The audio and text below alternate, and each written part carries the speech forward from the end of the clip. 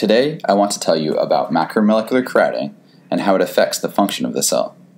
The cell contains objects of a huge range of sizes. In fact, if a protein were the size of a pea, then the nucleus would be the size of an ocean liner.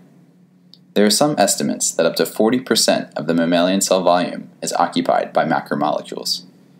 Now, this may not sound like a lot, but if we were to fill 40% of a mason jar's volume with marbles, the top of the marbles would actually be at about 60% of the jar's height.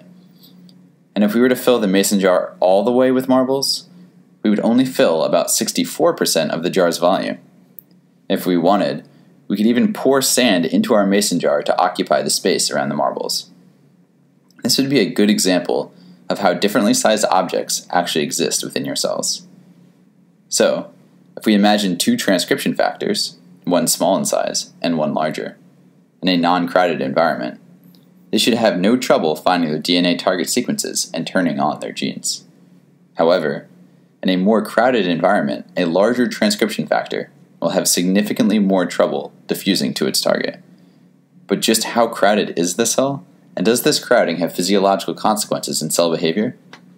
We hope to study the nature of diffusion within the cell by using fluorescent proteins of different sizes.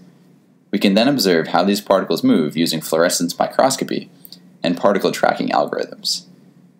We increase crowding by decreasing volume while keeping the number of macromolecules the same. So far, we see that when crowding increases, the movement of these tagged particles slows. Additionally, we can make conclusions about the nature of the cytoplasm itself, such as the fact that this material has both elastic and viscous behaviors. One example of when cells may become more crowded is when they are mechanically compressed, for example, in a tumor. This process may lead to changes in reaction rates and gene expression. Remember our two transcription factors? For more information, see Morgan's talk on cancer, pressure, and cells. Thank you for listening.